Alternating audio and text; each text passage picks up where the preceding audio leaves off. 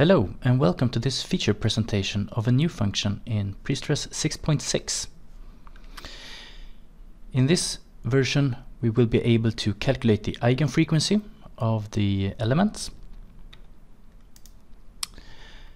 and this is the formula used, and this is the eigenfrequency formula, and this will be based on different Young's modulus and different spans for the different stages that we use.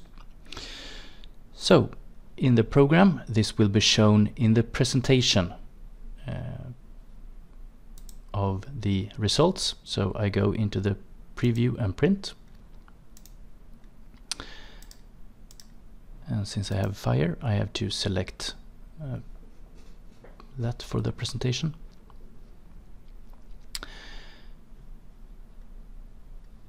We will now see where the calculation is being done. It's on page 5.